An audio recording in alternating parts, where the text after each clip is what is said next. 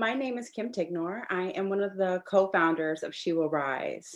Inspired by Maya Angelou's poem Still I Rise, She Will Rise represents the shared voice and determination of Black women in our pursuit to see the first Black woman confirmed to sit on the Supreme Court of the United States, and more Black women throughout the federal judiciary.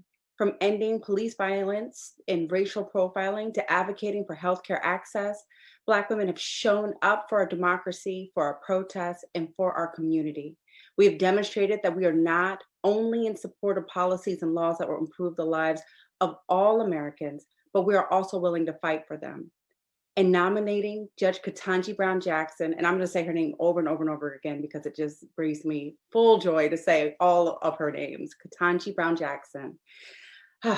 President Joe Biden has made good on his promise to nominate an eminently qualified Black woman justice. And now we must show up for Judge Jackson on her path to the Supreme Court.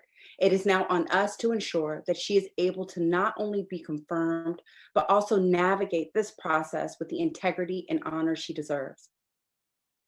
There have been 115 Supreme Court justices, but only 5 women and 3 justices of color. We have waited 233 years for a Black woman to be on the Supreme Court.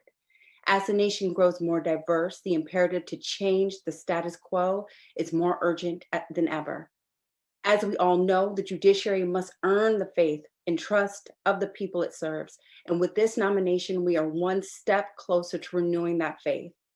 In a democracy of and for and by the people, freedom and liberty cannot be delivered until all institutions authentically reflect the extraordinary diversity of people, perspectives, and contributions that make our country special.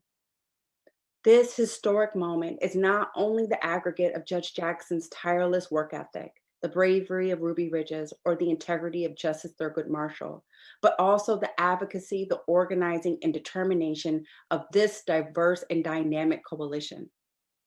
I often think about how, in navigating the challenges of life and the lives of those we love, how easy it is to forget the integral role of the federal judiciary. So many issues that profoundly impact our daily lives are heard, decided, and sentenced before federal judges. Issues from policing, drug addiction, healthcare, to taxes are intricately linked to the federal judiciary.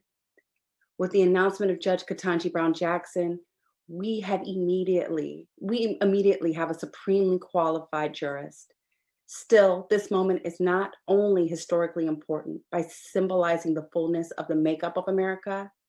She will now bring her lived experience, her judicial acumen, her ability to engage in deliberative discourse with her fellow justices about the cases before them. This is the moment we were building for, and we know that she will rise, but we also stand ready to stand together with Judge Jackson and make clear that when she rises, we all rise. Thanks so much for joining us today.